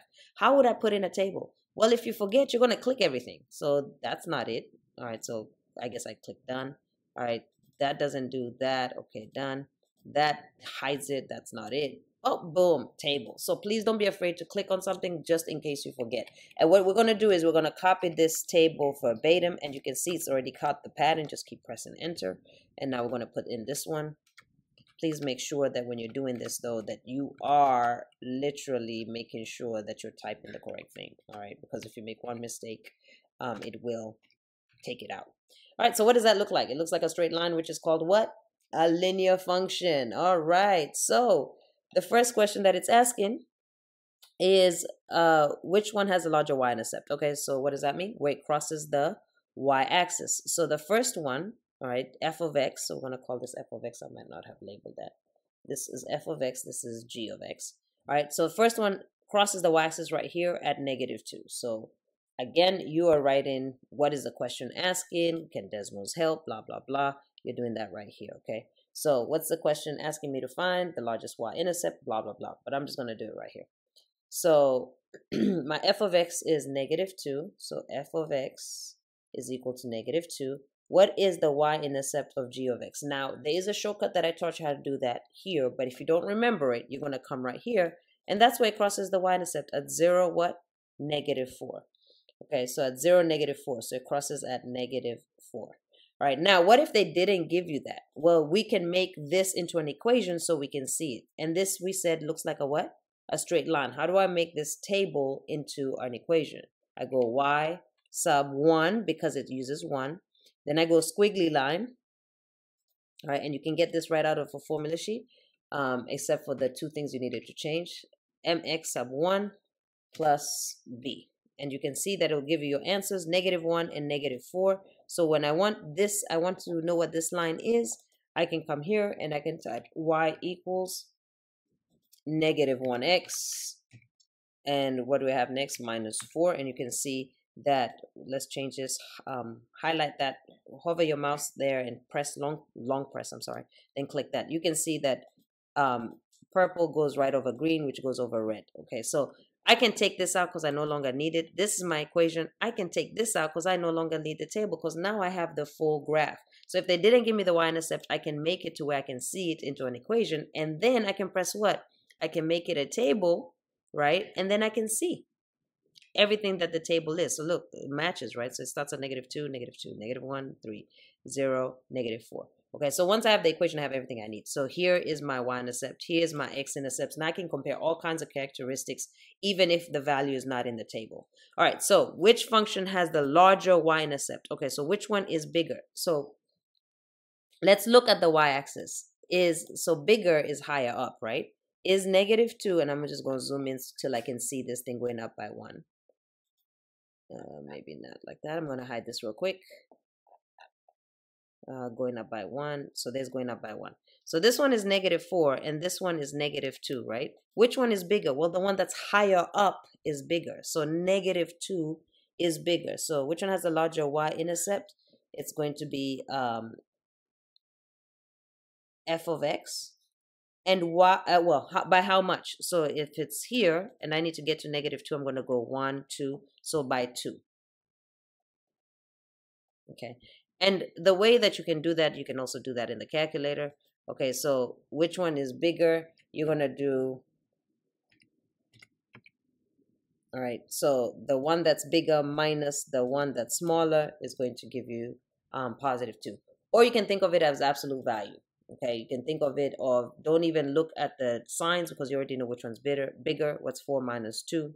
2. Okay, either way, it doesn't matter. But I do want you to learn how to put the equation in, because let's say the question was x-intercepts, okay, and you didn't know how to find the x-intercept from here. I can quickly see if I have my equation in. If I can zoom out, let me press home. What is my x-intercept? So if I was comparing x-intercepts, oh, there's no x-intercept here. So which one has a bigger x-intercept? This one, because this one doesn't have any. All right, so they're just different questions that you can ask. So you can make a table into an equation so you can see it and compare apples to apples. Both of these are graphs. And that's pretty much it. Let's practice. I did forget to mention in the previous video, compare features of tables and graphs. Type the equation into Desmos to make it a graph is what I showed you. However, I didn't show you that that's in your DELTAMATH practice where it says compare features of tables and graphs. So you can get y-intercepts, you can compare those, you can compare x-intercepts, you can compare maximum or minimums. It's just a matter of typing it in and comparing. All right, so now we're going to take a look at the last question. Now, here's the thing with the last question. This last question, graph and analyze key characteristics of quadratic function using formal notation. In other words, interval or set notation, relate key characteristics to the real-world situation model it represents.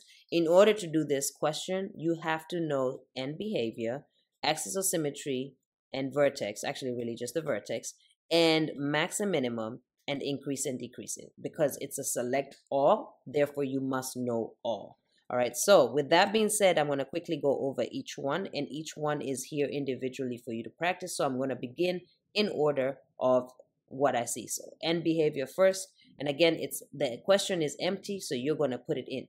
So it says here that, you know, anytime you have some kind of equation, just type it into Desmos. Okay, so this looks crazy, all right, but it's fine, because I'm just going to do what? I'm going to type it into Desmos. And remember, this is just practice. You're not going to get one that looks as crazy as this. However, we're just using this to practice, because no matter how crazy it looks, it's just about typing it in. All right, so let's take a look at what's happening. So if I'm doing this question, okay, I'm going to just sketch it. So it has something like this. I'll change my color.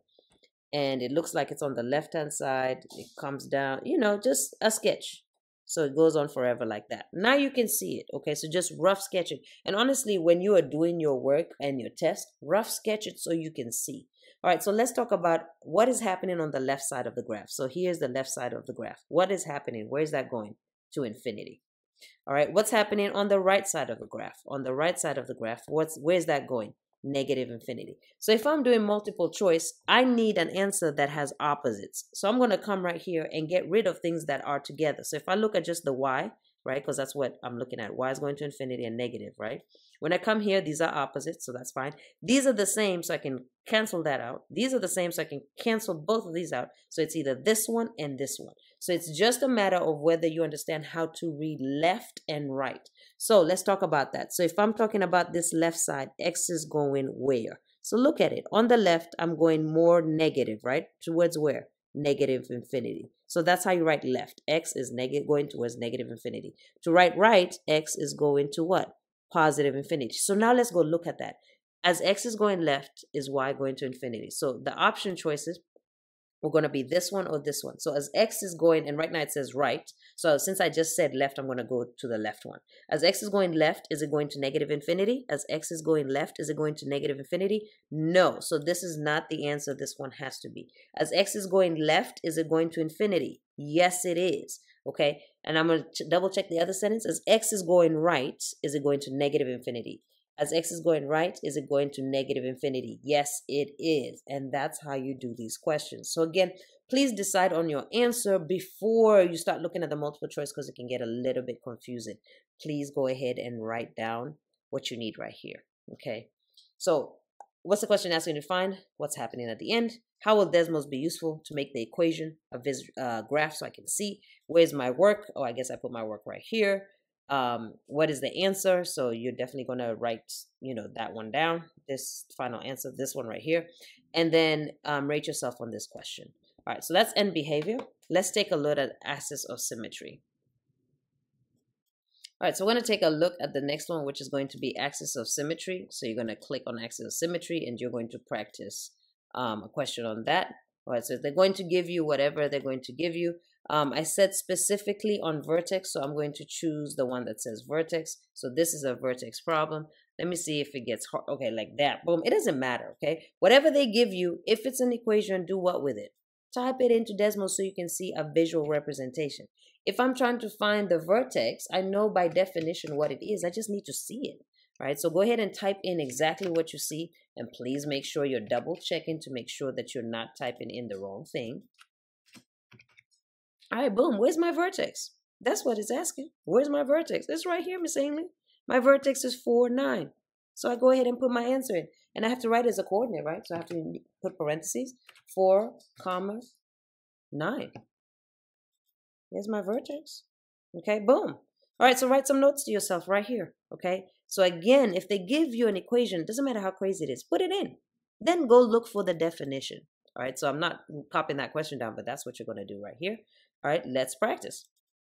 All right, so now we're going to move on to the next part of the question. Find your maximum and minimum. And again, I don't care how hard they make this problem, okay? So I'm just going to go look for my maximum or minimum. All right, it doesn't matter. So all you have to do is just type it into here and see what it looks like, then go find it, okay? So it says it's going to be hidden from my view, and I have shown you how to do it by hand, but right now I'm doing it by calculator. So the form doesn't matter because whatever form it is, I'm just going to put it in the calculator and look. Okay, so if you remember how to do it by hand, that's fine. But if you don't, you're just going to type it right into the calculator. So, and again, please make sure you're typing exactly what you see, because what was that? So x minus 8 and x plus 2.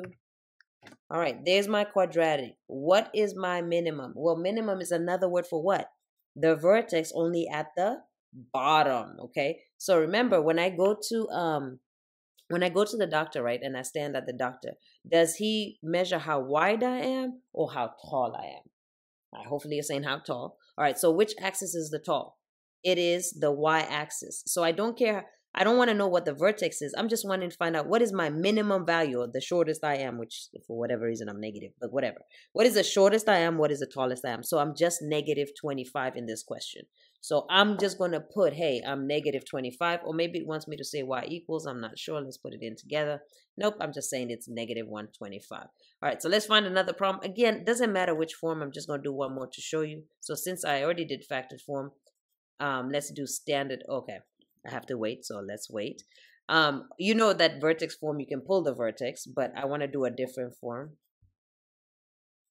So that's why I'm choosing standard. But again, you can choose any form that you like. All you have to do is just copy the question in. So at this point, whether you know how to pull it or not, it doesn't matter because I'm also going to show you how to do it with the calculator. So boom, I picked it up. Here is my form. All right. And again, I want to find my minimum. I already did my minimum, but it's okay. It's another minimum. It's right there. And again, it's negative 27. So I do want to do a maximum and show you that it's exactly the same thing. So let me find one of those. Similar problem. Minimum.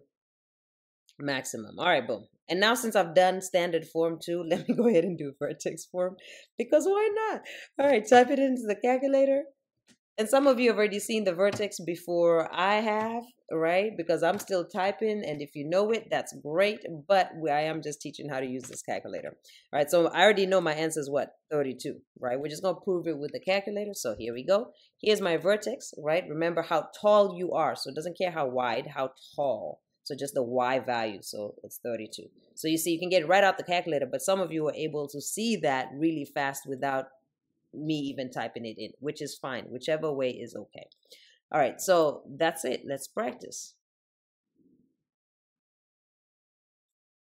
All right, so last one we're going to take a look at is select form to find the quadratic feature. And technically, I'm looking at increasing and decreasing. So I'm just going to make sure that that's all I cover right now. So I'm going to go to my problem, increasing and decreasing. All right, so I'm going to do an increasing one and I'm going to do a decreasing one. So just hang tight until you get the one you need. So again, increasing and decreasing, there's a form that makes it easy, but it doesn't matter because what? I'm putting it where? In the calculator. So 2x squared minus 8x minus 24 right up into the calculator. And again, make sure you're typing exactly what you see, and that is why you double check, Miss Ainley. All right, so look at my mouse real quick. Okay, what is my mouse doing from left to right? What am I doing? Going where? Down. Until I get to what point? This point, and then I start doing what? Going up. So that's what you first have to ask myself, okay? I'm going down, then I'm going up. The shortest way that I know how to teach this is going to be real simple. What was that point of turn? It was my vertex, right? So let's start off with my axis of symmetry. So we know my axis of symmetry is x equals what? 2. And we're going to write that down. X equals 2. And it should produce my axis of symmetry. Boom. Because it splits my graph, right? On the left of it, it's going down. And then on the right of it, it's doing what? Going up. So all I have to say to tell the person who's grading this is whether it's the left side I want or the right side. And it depends on the question. So if this question is saying increasing, which side is increasing? Is it the left side or is it the right side? And you should have said the right side. Now just think about this for a quick second. Let me show you what the right side looks like. So this is the right side, okay? Look at the inequality piece of going to the right. That's what you change the equal sign for the axis of symmetry to say greater than.